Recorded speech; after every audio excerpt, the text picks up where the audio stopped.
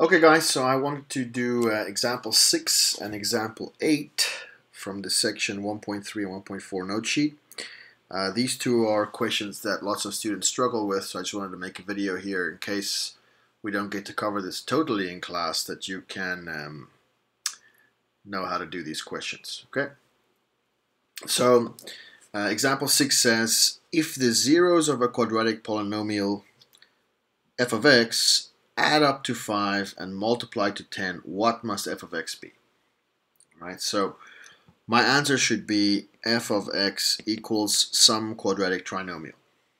All right, and they're saying the zeros of the polynomial, so zeros are numbers I plug into the polynomial to make it equal to 0, add up to 5 and multiply to 10. So we can call those zeros something, and we have a name for these already, P and Q, right? P and Q from our intercept form of a quadratic polynomial. And so let's do with P and Q what they say. P and Q add up to 5, so P plus Q give me 5, and then multiply to 10. P times Q gives me 10, all right? Now, what we have here is just a simple system of equations which you learn to work with in Algebra 1. P plus Q is 5, P times Q is 10. So, our approach here is this. Let's solve one of the equations for one of the variables and substitute it into the other equation. And so it turns out that this is the strategy to use. Solve for P or Q, and you get, if I solve this one for P, I get 5 minus Q. Okay, 5 minus Q. And so now I have a new equation here, an expression for P in terms of Q. And so I solved this equation, so now I have to take that result and substitute it into this equation for P. So if I do that, I get P here, which is 5 minus Q, times the Q that was there already, this Q was there already, equals 10. Then just distribute the Q and see what happens. So I get 5Q, distribute this and distribute this, minus Q squared equals 10. Now this doesn't look like a quadratic polynomial. It must be equal to f of x. That's not really what I've got going here yet. But we can make it look like that. So if we manipulate this a little bit, actually I'm going to subtract, I'm going to add Q squared and subtract 5Q from this side, and do the same here, add Q squared and subtract 5Q from this side. Then this becomes 0. They both cancel. On this side I have Q squared minus 5Q, and that's a plus 10. Okay. So now I have identified that this polynomial has zeros of P and Q. Okay, P and Q, these two, using the information they gave me, generate this polynomial. Okay, so P is 5 minus Q, and P times Q is 10. And so basically I'm saying, instead of 0 here, okay, they are the roots or the zeros that gave me this function. The answer to the question is Q squared minus 5Q plus 10. All right. Now this doesn't factor like a traditional quadratic polynomial been working with, but that's an interesting problem, and you frequently have to work backwards from solutions to get a function. All right. Okay, that's example 6, and then we can tackle example 8. So example 8, it's a little bit of a long, they call it an extended solution problem, okay? But still very, very interesting, very applicable, good problem solving, good practice of your skills. All right, so again, don't give up when you see long questions like this with lots of words. Persevere, try, you can do it. If you just try hard enough, try long enough, even if you fail, that's okay. You'll learn how to do problem solving as we go on, okay? Don't give up with problem solving. So in any case, let's just use the information given to us and see if we can make sense of this question. It says, a U.S. Postal Service guideline states that for rectangular package like the one shown, this one, Okay. The sum of the length and the girth cannot exceed 108 inches. All right. Suppose that for one such package, the length is 36 inches and the girth is as large as possible. Okay. So, information there. What's the girth of the package? Okay. So it says, I don't know, girth here. We can actually figure out an expression for girth in terms of W and H. But I'm going to use the information they gave me here to write something down. Just write something down, see what happens. Sum of the length. So the length plus the girth. Okay, sum of the length and the girth. Length plus the girth cannot exceed 108 inches. Okay. Then they say that the length is 36 inches and the girth is as large as possible. So the girth, sum of the length and the girth is as large as possible. Okay. So length and large as possible girth, but it cannot exceed 108. So that's what I get. And now we know that the length is 36 inches, told here. So we have 36 plus the girth equals 108. So what's the girth? Well, that's a simple calculation. Subtract 36 both sides, and you get that the girth is 108 minus 36, and I think that's 72. Okay, 72. So the girth is 72. Okay, that seems not too bad. We answered the first question. Okay, we didn't even have to use the picture, really. And then it says, write an expression for the package's width in terms of height. Width in terms of height. Okay, so what that means is I want an equation that has W equals to something to do with an H and possibly some other numbers. That's what it means to write an expression for the width in terms of height. W equals something to do with H. Okay, but there can only be those two variables in the expression, W and H, and some numbers maybe, but no other variables. Right? And so that's fine. That's what they want us to do. The answer must be something like this, W equals, right? But now where do I go from here? How can I relate W and H and all that kind of stuff? So the clue is here. I have W here and H here, so I have to do something with that. But I also have the girth here. But now I already know what the girth is. It's 72. And so I can say that the girth, if you look at that picture there, is W here, H here, and H here.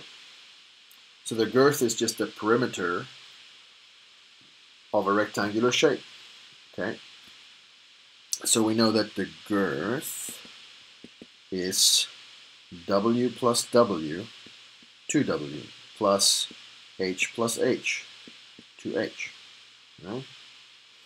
But I also know that the girth is 72, so I can plug this in here. Right? So the girth is 72 equals to 2W plus 2H. And you can see that all of these can divide by 2. So I divide them by 2. And then you get 36 is W plus H. Well, now that looks almost like what we were looking for. I just have to solve it for W. Okay. So if I subtract the H, I get the answer I was looking for. Okay. W equals 36 minus H. So that's what we were looking for here. W equals 36 minus H. All right? So I have the width W in terms of H only and some numbers. All right. So that's the first question answered. There we go. We did it. Okay? We answered this question. Then it says, write an equation for giving the package's volume in terms of H. Volume only in terms of H. So that again means I need something like this. Volume equals something to do with an H and maybe some numbers. Okay? Only on this side can only be H's and numbers. Basically is what it's saying. So we know that from geometry in Algebra 1 that the equation for the volume of a cube, or a rectangular cube in this case, is length times width times height. So the volume is, but now I know some of these things already. I know that the length that they gave us up here is 36. So I can use 36 times the width, but I have an expression here for width in terms of h, 36 minus h, and h just stays there. Okay, so what they asked me to do right here, write an expression for the volume in terms of h, I did it. There it is. Okay. Now this maybe doesn't look very nice, but we can play with it a little bit. Actually, what we can do is take this and factor out a -1. If I factor out a -1 in the front, actually what happens is I get h minus 36 times h. Okay, it's just a little trick. You don't really have to do this, but it just makes things look a little bit more like what we're used to. Okay, so what this tells me is I just took a negative out of here. So if I distribute this back in, I get -h plus 36. Well, -h plus 36 is what I have. Okay, so doing that little step maybe makes things clearer for you. Let's see how you feel about that in a second. Okay, so here's my expression for volume in terms of h. I answered the second part of the question B. Okay, and then lastly it says what height and width maximize the volume of the package. So you have to realize what's happening here. This is a quadratic equation. Okay, I have h times h. That's an h squared. This is a quadratic equation in terms of v and h, volume and height. Okay, volume and height. So I think if you wrote this in a different way, maybe you'd see the quadratic equation appear here. So let me do that. Volume equals -36, and let's leave that there and distribute the h in here. And what you would get is h squared minus 36h. Okay, maybe now this looks more like a quadratic equation to you. So we know it's a quadratic equation, and actually this is in a specific form that we also know what this is. This is intercept form. Okay, so this is h minus 0, and that's h minus 36. So I have the two intercepts. So to find a maximum, okay, maximum volume and dimensions that maximize the volume, we have a vertex. The vertex of the function will give us the maximum. So the x-coordinate of the vertex will maximize the volume, and the y-coordinate of the vertex is the maximum volume. But we don't have x and y. Okay, we have v and h. But that's okay. This is like a y, this is like an x. That's fine. You can work in those terms, no problem. So let's answer the first question. Okay, let's answer the first question. What height and width maximize the volume? So that means go and find the x-coordinate, or in this case the h-coordinate of the vertex.